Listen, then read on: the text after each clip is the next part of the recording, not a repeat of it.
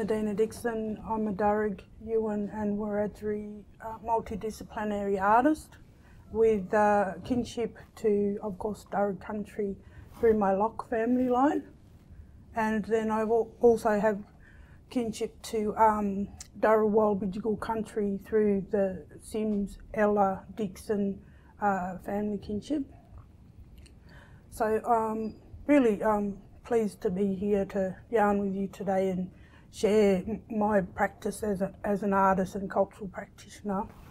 I'm a master weaver and I've been training for many years in traditional knowledges that's been handed down through my family line. So I feel very privileged and love being able to share and talk about traditional knowledge through embodied art making practice.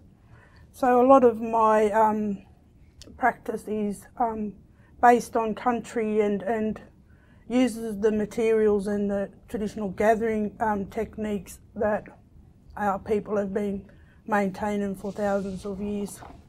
And I just find so much beauty and strength in being able to get on country and you know, observe reverence and be present, you know, in my process of walking this spiritual path as a teacher and at the same time continuing to learn under the guidance of my senior elders and master weavers. My art practice is deeply embedded in country, in Neura.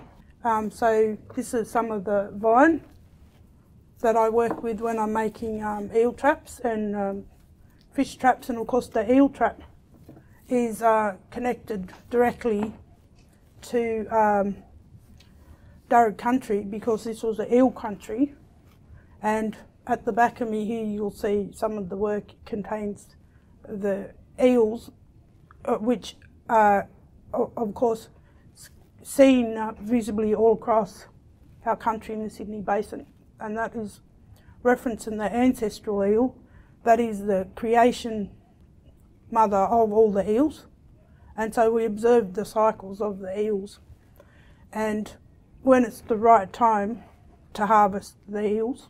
So that was one of the first early shared food sources in our shared histories, Aboriginal and non-Aboriginal, that the eels was very quickly recognised as, of course, delicacy and as a rich form of beautiful food. And so having to know when's a good time, when the eels are abundant, and you know that you're not going to damage their reproductive cycle by taking too much, and knowing which eels to take and how to you know, cook it simply. So one of our ways of cooking the eel was of course with the Gaimea lily, so wrapping the eel in the Gaimea lily and then placing it on the coals.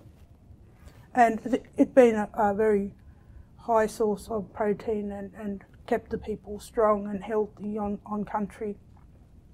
And even the gathering of the eels and knowing that when they swim into the eel trap, which can be, you know, as big as 2 metres, you can fit a person in the eel traps. So I've been commissioned to create eel traps for some different events, and I'm always amazed at the engineering and the ingenuity behind the construction, because not only are they super strong, but the vines contain kinetic energy. So they're strong, but they're also flexible. And of course, the eel being a very powerful being, they're gonna, their weight and their strength is gonna compromise the frame.